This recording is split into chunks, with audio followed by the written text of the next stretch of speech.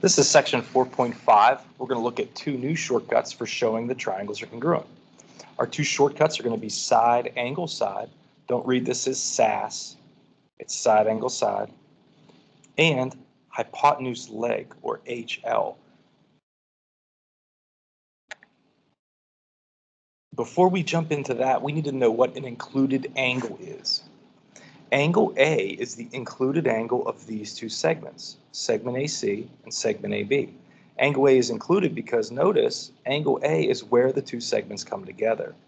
So the included angle is really just the angle that's in between two certain segments. So if you look at these two segments, clearly angle B is the included angle. Between these two segments, angle C is the included angle. We needed that terminology so we could use the side angle side postulate. If you have two triangles with pairs of congruent parts as shown on these triangles, these two triangles must be congruent. It's impossible to make two different triangles with these pairs of congruent parts. And they got to be in this order. Notice how we got a pair of congruent sides, a second pair of congruent sides, and then we have one pair of congruent angles, and where those congruent angles are is really important. These congruent angles are included. They're in between the pairs of congruent sides. That's why the A is in between the S's. So anytime you see this arrangement, these two triangles are congruent.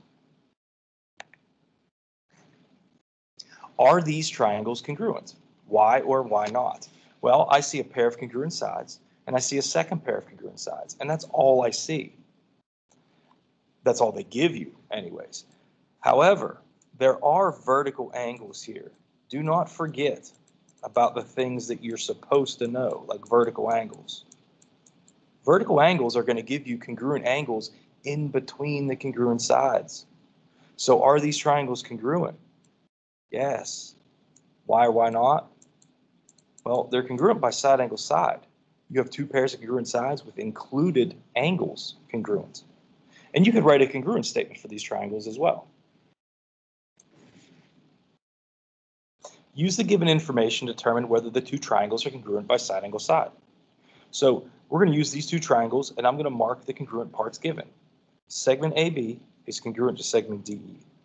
Segment AC is congruent to segment DF. So we have two pairs of congruent sides. Angle B is congruent to angle E. We have the parts, the pairs of congruent parts to use side, angle, side. However, the congruent angles are not in between the congruent sides. So if you have two pairs of congruent sides and your congruent angles are not in between, then you have what's called AS. Not side, angle, side, you have AS. Two triangles are not congruent by AS. There is no AS postulate. The point of that is, if you have these pairs of congruent parts in this order, you could potentially make two different triangles. They don't have to be congruent. Okay. Now, you could also tell, are these angles included between these sides? Well, look at segment AB and segment AC. What's the included angle? Is it angle B?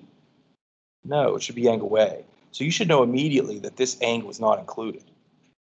Okay, now when you come down to this example, I won't make the marks here, but notice how I have two pairs of congruent segments and a pair of congruent angles. It could be side, angle, side, or it could be AS. How do you know the difference? Well, look at the congruent segments here. Don't they both have a B? Don't these ones both have an E? Absolutely. So this is an example of side, angle, side, because the congruent angles are in between. So when you come down to this other one, notice how I have the congruent angles listed in between. That has nothing to do with whether or not they actually are included. So notice how I had the angles listed last here and they weren't included. I had the angles listed last here, but they were included. So that doesn't have anything to do with it. Segment BC, segment CA, angle C is in between. Segment ED, segment DF, angle D is in between. These angles are included. These triangles would be congruent by side, angle, side. And if you don't like doing it this shortcut way, erase these marks and make new marks. And then you'll see if the congruent angles are in between or not. Use the side, angle, side postulate. Segment BC is congruent to segment DA. They give you that to use. They're telling you that's true. That's given. Now, there is another piece of given, but I'm going to write it on a second step because it's a completely different concept. We're talking about congruent segments, then we're talking about parallel segments. So I want to focus on what it means for segments to be parallel.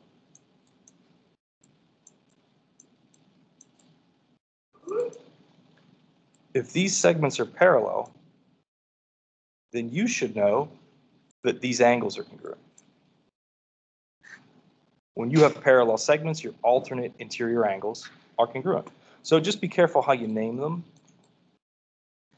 We'll name this one first. We'll name it angle CAD.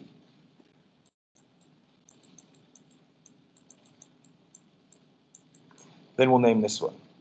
Make sure that you line up the corresponding parts. What does C go with? C goes with A. So when I go to name this angle, I got to make sure I name it angle ACB.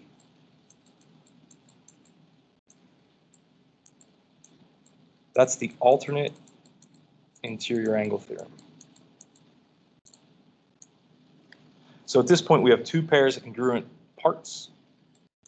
Look at your picture. Do you notice anything that isn't marked or given to you? I'll use a different color for that one. This segment AC is on both triangles. So segment AC is congruent to itself. Just make sure that you're writing the order correctly.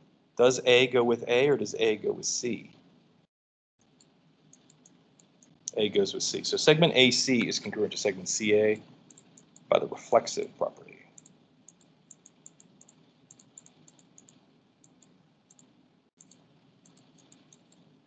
Now look at your picture. You have two pairs of congruent sides and you have congruent angles that are included. That means your triangles are congruent. And you can write it exactly the way they want you to prove it. Triangle ABC is congruent to triangle CDA